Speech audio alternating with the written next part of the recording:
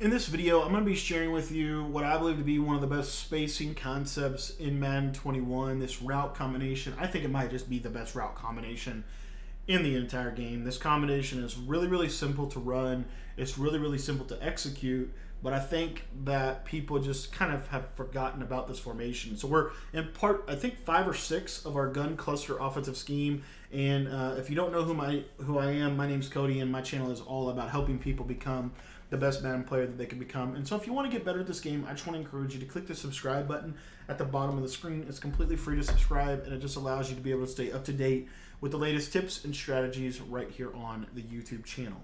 Now, we've been in a series on the gun cluster, the cluster halfback strong and the cluster regular from the Arizona Cardinals playbook. And if you want to learn my entire Arizona Cardinals offense, I would encourage you to pick up my Arizona offensive guide in the description of this video. I think, honestly, the more that I come back to this offense is probably going to be the best offense in Next Gen Madden. I know from experience that in Next Gen Madden 21, this offense was insanely hard to stop. And I would bet money that in Madden 22, this offense is going to be incredibly difficult to defend. And so if you have not already grabbed the Arizona Air Raid offensive system, I'd encourage you to get it. I'm going to leave a link to the guide in the description of this video, and you can pick it up down there. So anyways, we're going to dive in here to this gun cluster concept from the halfback strong. And this is one of my favorite concepts in the entire game. Now, I will say that it is helpful to have Slot Apprentice or a Hot Rod Master. Okay, so that's why I've got the Bucks. Do you have to have that? You know, and for this one in particularly, if you're playing Mutt and you don't have a great, like, or if you're playing Regs and you're using the Bucks, this specific play, I like to. You see that I can go to a 4 wide receiver package down here. This is one of the play. Like, if I know I'm going to run this play, I'm going to go to 4 wide receivers, just because it helps the route running for the Bucks. If you're in Mutt and that's Calvin Johnson out there, or Robert Woods, or someone with 90+ route running, you're good. Just run it as is. But anyway, mesh post, and I love this concept. This is just it's such a good concept. It's very good spacing, and you're just going to have a lot of fun with this. So the beauty of these mesh routes is where they get against Mabel coverage. So like. Traditionally, you know, if you're playing someone that's a quote-unquote blitz 2 kind of guy, this is what you're going to get, okay? You're going to get kind of this coverage right here. This guy's going to kind of sit in here. And what we're going to do is we're going to put major conflict on the user. So basically what we're going to do is we're going to take the circle receiver and we're going to put him on a crossing route. And then we're going to take the X and we're going to put him on a post route, and we're going to smart route it just like this. And that's pretty much it. Now, with the running back, you can put him on a traditional. I would put him on a traditional wheel route or a flat route, a table route. One of those two. The table route's better for man coverage. The wheel route's better for zone. But I'm just going to go wheel route. And let me just show you. So we're just going to motion X to the numbers, and then we're going to snap the ball. And what you're going to see is that these routes are going to just kill the user, and they're going to kill Mabel coverage. You can get the X as far outside as you want. Another way that you can run this, if you don't, let's say you just have Slot Apprentice. Let's just say you just have Slot Apprentice. What you can do is you can take circle. So like once I put this guy on I can put X on a crossing route, and then I can take circle and motion him out and leave him on the post route that he's already on. I would recommend smart routing that route so it gets a little shallower. But what you'll see is this thing gets so open. The crossing route, most people are conditioned at this point in the year, if they see a crossing route, they need to go guard it, at least especially on its initial break. And so what you're going to see a lot, I'm just telling you, you are going to see a lot of this right here, where they're going to take the crosser, and what's going to happen is this post route is going to become so wide open because of how good the spacing from this formation really actually is when you use motion. So you'll see they take the crosser, and look at how much space I've opened up to throw that ball. Now, the reason why I love this concept is because I absolutely love the underneath routes against zone coverage. I think they're the best zone beater in the entire game. So again, now let's say that they take the post. Okay, let's just say they take the post.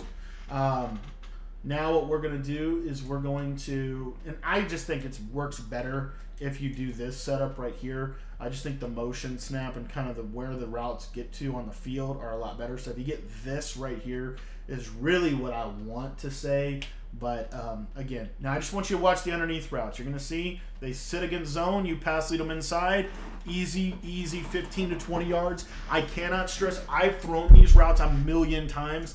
They are incredibly effective against zone. Incredibly effective against zone. So what they're going to force your opponent to do is they're going to force your opponent to drop 2 yellows over the middle of the field, and now they literally have nobody blitzing. They might have one guy that's blitzing you. Okay, this coverage right here is the best defense for this play. This coverage right here is the best defense for this play.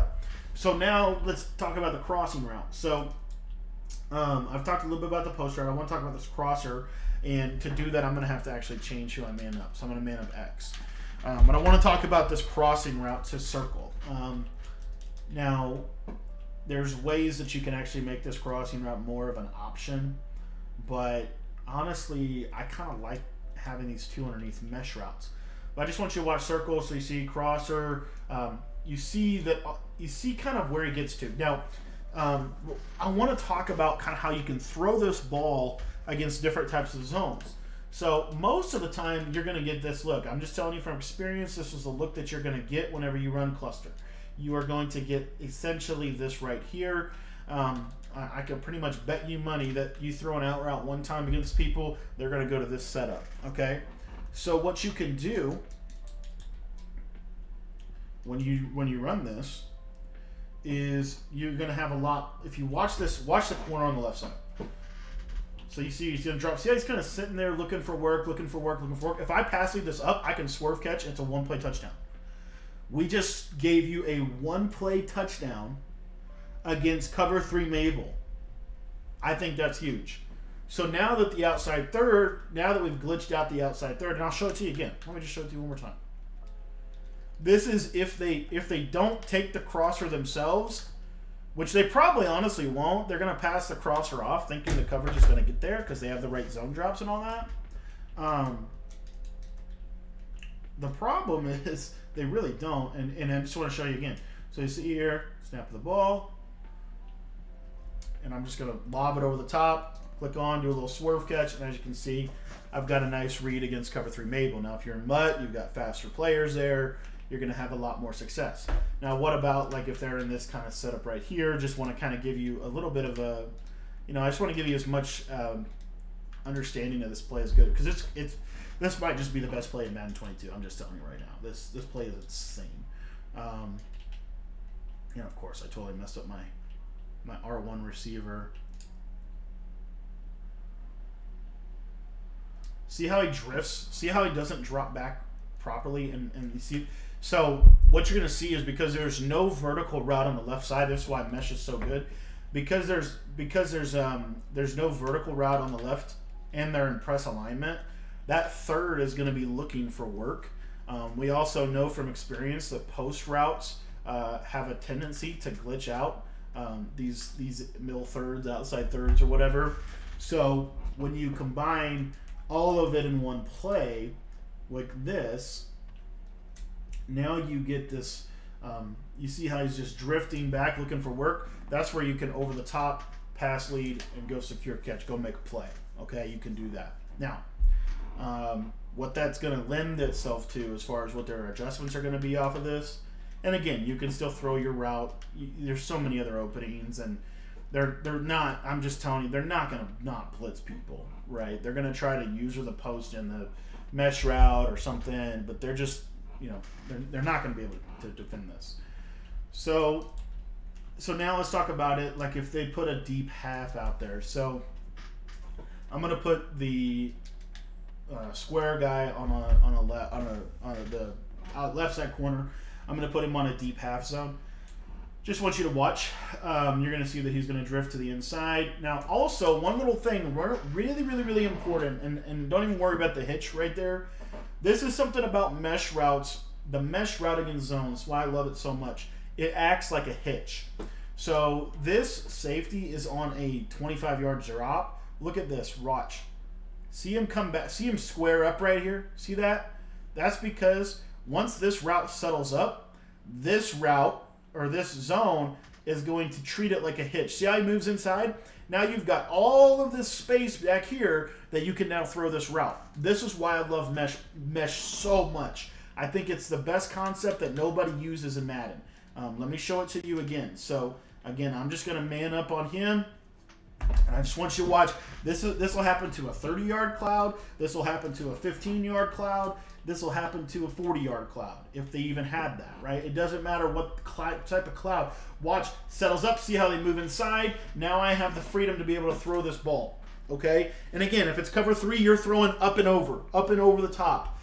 If it's not cover 3, and if they do this adjustment where they're deep halving their corners, which they might not even know that they need to from the gun cluster, honestly, because people don't ever face it. But if they do that, then what you're going to be able to do is you should be able to hit this on the sideline. So again, just watch, settles up, see how they drift inside, pass lead down and away, and Gunslinger is going to help you complete that, but you see it's really, really clean. Really, really clean. Okay? Now, you can do the same thing to a cover 4. So let's say they're in cover 4. So I just want to show cover 4 real quick. Typically, if you're facing someone that's running cover 4, it's not a great look for the defense, in my opinion, for what we're doing. But let's say they do something essentially like this right here. They get, they don't run a deep zone on the left because they're relying on their cover 4 defense to stop it. So anyway, let's just show you the concept. Same concept right here. It's a one play. It's a dot over the top. You see, and Brady is killing me, but it's literally, it's why Gunslinger is such an important ability. Gunslinger, if that's Rodgers, that's a dot. But let me show you one more time. So again, if we just do that adjustment right there, okay. And I probably threw it a little bit late, but you're just watching. Once the slot kind of clears that inside quarter, you can throw it over the top of his head. And I didn't get a good animation right there, but typically you can. The other thing is, I think what I was talking about was this baseline look. Once you get them to start doing that, I think you've won the game, because this is not a sound coverage. Like, for cluster, it's just not. You can throw so many, there's just so many things you can do against this. But anyway, let me just show you one more time. So let's just do this concept. Snap the ball. Watch circle, so you see him drift, drift, drift, drift, drift, and I can go over the top of his head. Okay? That's and that's if they're sitting on the post. Obviously, if they go to the crosser and they follow the crosser, throw the post route. In everything, you have your underneath mesh route, which I think is super cool. And then one last thing I want to show is honestly the way that I would personally defend this. So I would put these cloud flat zones out there, just like this, and then that gives me a +1 guy that I could do something with. So I would probably do purple, purple, and then I don't know what I would do with. I don't even know what I would do with this guy. I don't even know. Okay, so we'll just spy him. Because I don't know where I'd do with them. I obviously we're dropping more people than, and trying to take away more of the field than anyone's gonna do. But if you watch the circle receiver, 25-yard cloud, remember it gets glitched out completely. So that's an easy laser because of the mesh route. The mesh route glitches out cloud flats, which allows us to throw the crosser over the top. This play is basically unguardable is what I'm getting at. I mean, it's really, I don't know of a defense that's going to be able to consistently guard it. The best chance they have is this cover 4 if they can get these zones to play properly. Let me show you an example. So like this right here, honestly, is probably the best chance that they have, this defense right here, at stopping this. Because a cloud flat's not going to stop it. I can guarantee you that. A cloud flat will not stop this route. And because we're using you know, because we're using this post in behind it, they can't just simply use the route. So now, see how I can pass lead over the outside quarter? That's huge. Like, it's so hard to stop this play. Match. So, like, let's say they were match. If they run stock match, which I want to show that just so I can show you this literally beats everything. Because you're in cluster halfback strong, they're not gonna play it match properly because you're in cluster halfback strong, which means you have quads to one side of the field. So let me just show you what I'm talking about. So let's just go mesh post.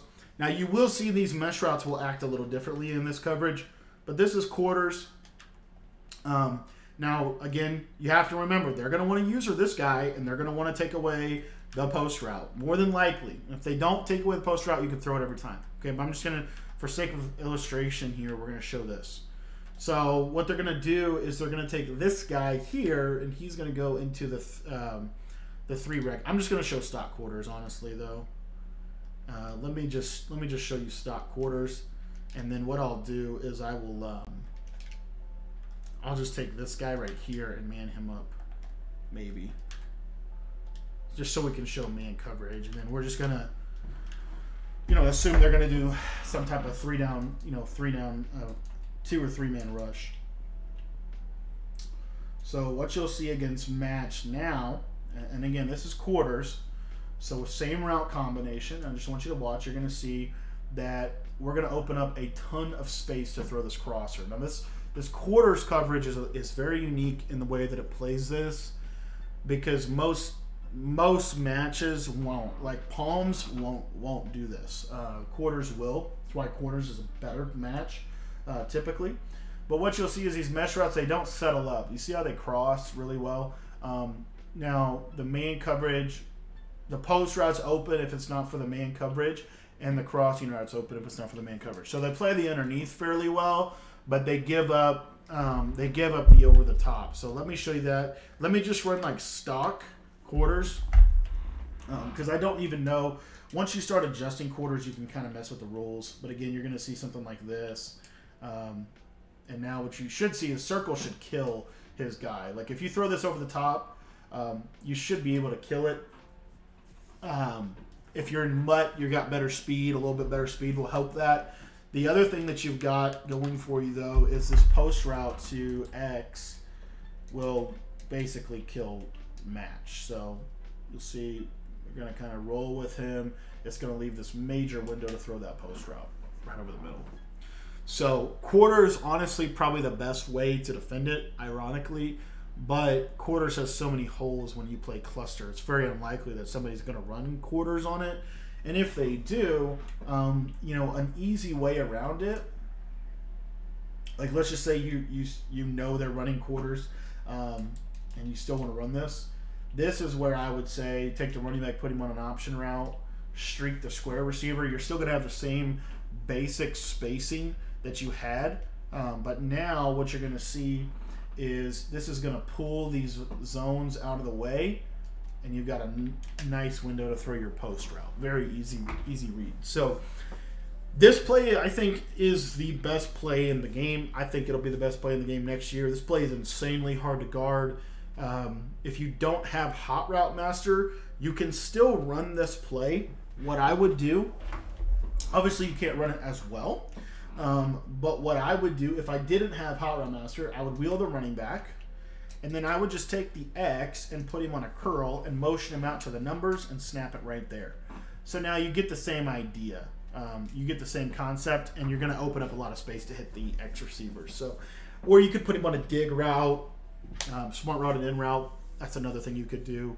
But you could still run this if you don't have Hot Route Master. It's just Hot Route Master makes it, the post route's a lot better than a dig in this year's game. It's actually it's really subtle different, but it's a really big difference if you think about it. So this is this concept is super fun to run. I'd encourage you to try it out. I think it's the best concept in Madden 21 right now. I think it's going to be the best concept next year. So if you want to get everything that I do on offense and defense every week, be sure to join that True Fan membership. It's just $5, super cheap, and you get a ton of value for it, in my opinion. So be sure to sign up. Link is in the description.